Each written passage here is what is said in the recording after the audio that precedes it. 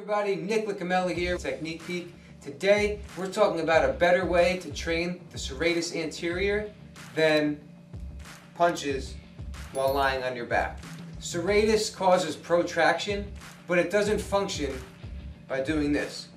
Serratus functions by dynamically stabilizing the scapula. This exercise that I'm going to show is a great way to do that.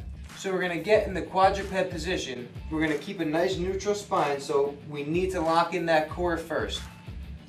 And what we're going to do, we're going to allow our shoulder blades to rise up, and then we're going to protract. And now we're going to lift one arm up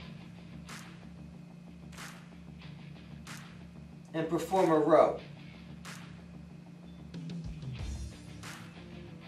Now the arm that's down, that's not performing the row, is actually the one getting worked, because serratus on this side is working to stabilize. So the challenging part of this exercise is keeping that back and those scapula stable while you go to lift up that opposite arm, without letting any movement happen. Thank you so much for watching. This is Nick Licameli, Technique Peak, and we'll see you next time.